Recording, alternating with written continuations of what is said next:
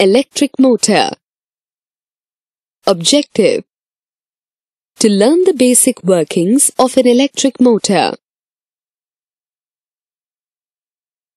When flowing through a wire, an electric current will establish a concentric magnetic field around the wire.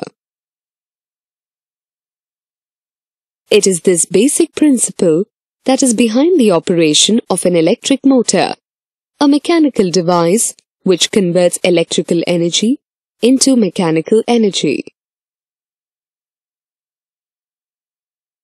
A basic electric motor is made of an electromagnet with an iron core wrapped in coiled copper, also referred to as an armature. Two semicircular commutators,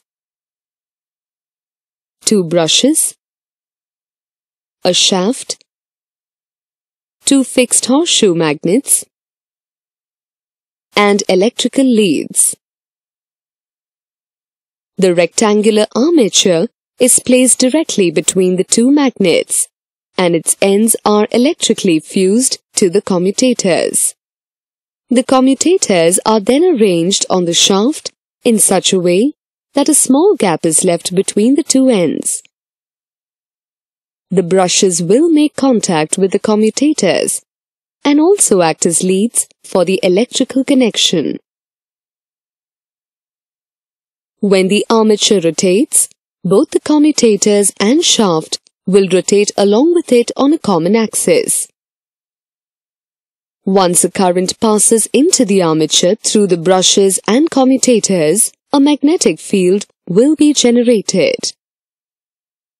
This new magnetic field will interact with the existing magnetic field generated by the horseshoe magnets. The interaction between the two fields establishes torque on the armature, forcing it to rotate. As it rotates, it causes the commutators and the shaft to rotate along with it.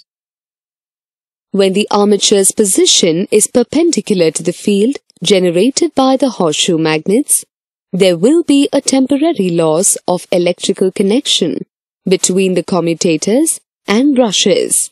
This is due to the break in the electrical connection between commutators and brushes. Although the break in connection will stop the flow of current through the armature, the inertia from its previous motion will continue to rotate it in the same direction. Along with it, the commutators will also rotate. As the commutators once again come into contact with the brushes, the flow of current through the armature is re-established, causing a magnetic field with the same polarity to be regenerated and allowing the armature to continue rotating in the same direction. These actions are continually repeated, thereby rotating the armature in one direction. The rotational motion of the armature is transferred to a mechanical device through the shaft, thus generating a mechanical motion. We can find electric motors in a high percentage of the electrical appliances, including fans, water pumps, and toys.